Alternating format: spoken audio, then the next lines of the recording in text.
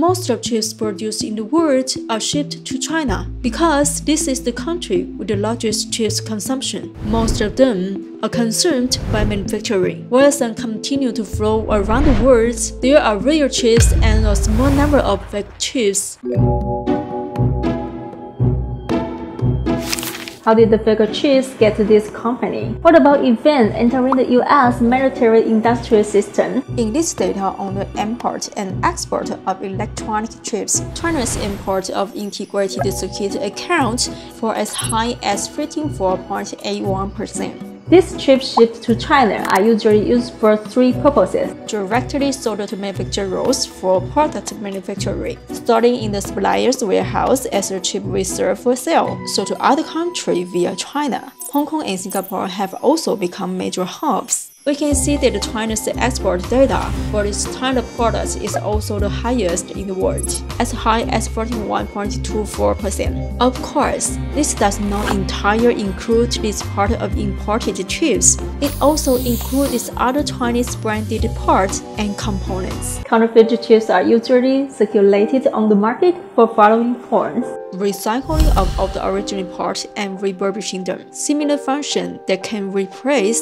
the original part and counterfeit them, directly produce copycat original parts, counterfeiting of completely different parts. Products marked as defective are still sold in the market. They may not necessarily fail or fail in a short time. They can even pass a series of tests. They are usually used in industrial products and automobile or high-demand applications. Faults will only occur in military products and be identified. Most people who buy counterfeit chips do so because they are greatly for cheap. The circulation of counterfeit chips lies in their low cost. Manufacturers around the world want to avoid buying chips from China, but in fact, it is difficult to avoid it.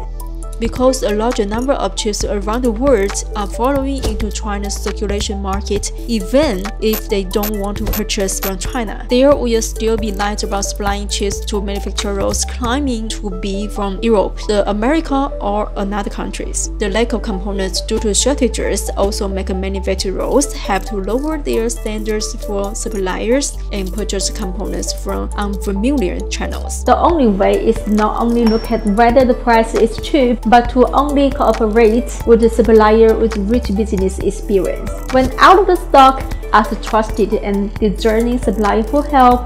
If all the kind of counterfeit and shorted chips are branding on the Chinese market, it will obviously be unfair to other upright suppliers. In 2010, 38-year-old Stephanie McCraskey assisted a small forward company, Vision Technology, in selling nearly 16,000 counterfeit integrated circuits worth $16 million.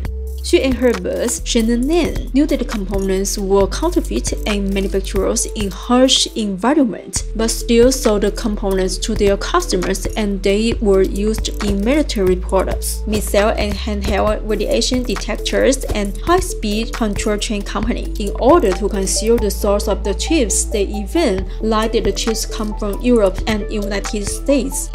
Most Chinese traders do not have two conditions and qualification to supply American military companies. As for suppliers who sell counterfeit original parts, they have the ability to identify them and can choose the right chips, but a huge profit tempts them. Counterfeit products are around the world. According to 2018 data, counterfeit products account for 2.8% of total global trade. This is only the result of custom detection observations and does not include products that do not circulate through customs. The actual value of counterfeit products may be higher than this figure.